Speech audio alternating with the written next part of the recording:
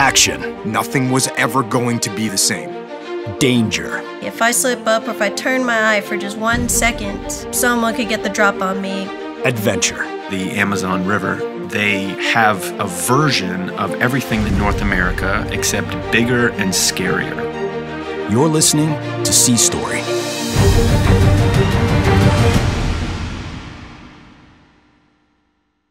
Episode 34, The White House.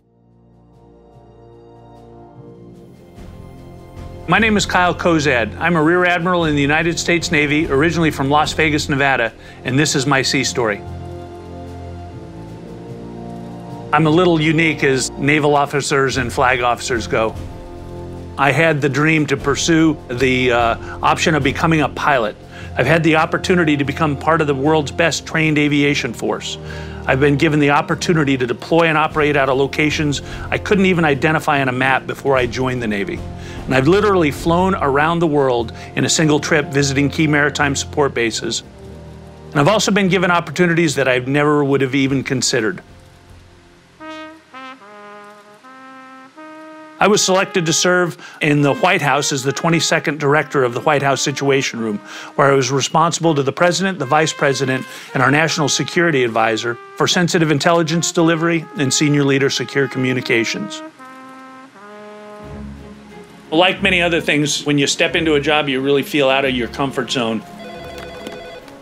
In the White House Situation Room, I was responsible for all the day-to-day operations, so conferencing schedules, senior leader secure comms, the management and execution of a really small watch floor, but with a really important mission. We called ourselves Blue Badgers because a blue badge in the West Wing of the White House gave you full access, and you could go under the residence, to the East Wing, wherever you needed to go to do business. During that first year, I had an opportunity to, not only work in the West Wing, but become familiar with President Obama.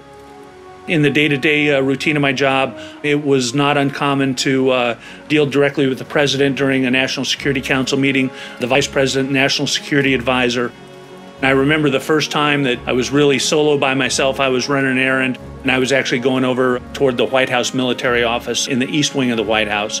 I walked through the Rose Garden area, turned into one of the inner porches there, and around the corner come President Obama and his wife, Michelle, which really took the breath away from me, realizing that I've got full access to this place, and it's not uncommon to run into the President and the First Lady.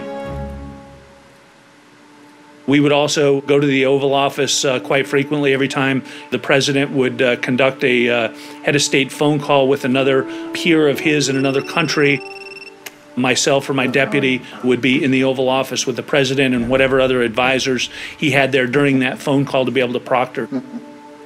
Obviously pretty intimidating to be in an office like that, see the resolute desk, see the incredible history that is the room we call the Oval Office.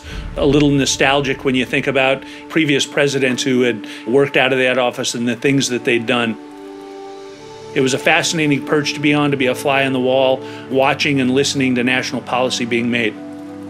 The thing that strikes me the most was the level of detail into every national security decision that gets made. And quite frankly, the things that the news speculates about, maybe they don't have the whole entire story.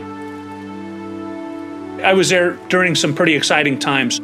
National security policy work that went into U.S. reaction to the Arab Spring. I was there for policy decisions and discussions that President Obama had with his national security team that led to the bin Laden mission in Abbottabad. That's probably all I should say about that. In my wildest dreams, I never expected an opportunity to work in the White House. I kind of had to scratch my head and say, hey, what does a guy like me bring into a job like that?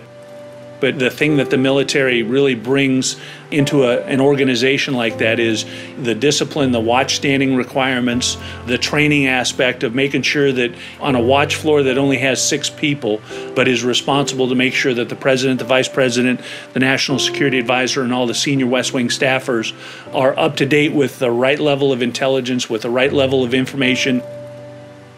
As a guy who grew up in the cockpit, we're all about standardization, we're all about processes, we're all about procedures, and the training that leads to the ability to make decisions on your own under a significant amount of pressure. And if you compare flying airplanes in combat to working in a highly pressurized environment like the West Wing of the White House, they're pretty comparable. It wasn't uncommon at 3 o'clock in the morning for one of my young watch officers to have to make a decision to pick up a phone call that he had information that was important enough to either wake up a national security advisor or the president to be able to pass that independently without calling to ask for permission. They had the right training, and obviously when you're going to wake up the President of the United States at 3 in the morning, you'd better be confident, and you can guarantee yourself that there are probably some sweaty palms involved in that decision. I became a historian while I was there, just fascinated with the history of the West Wing, with the history of the White House, and the history of the presidency. It's interesting that every presidency brings a unique culture, a unique personality to the place that we call the White House. President Obama and his administration were very different than the previous administration, but when you compare policy decisions, when you compare how they went about the business, everybody has one thing in mind, and it's to continue to put our country in a position where we fight for our democratic ideals and we're able to continue to support and defend the Constitution. Regardless of where you are in the world, I was able to see how important the military instrument is. It doesn't matter if you're in the West Wing of the White House or if you're on the pointy end of the spear. Whether you're on the flight deck of an aircraft carrier, you're hundreds of feet under the ocean surface on a submarine, or you're a corpsman that's boots on ground somewhere, we all make history every day.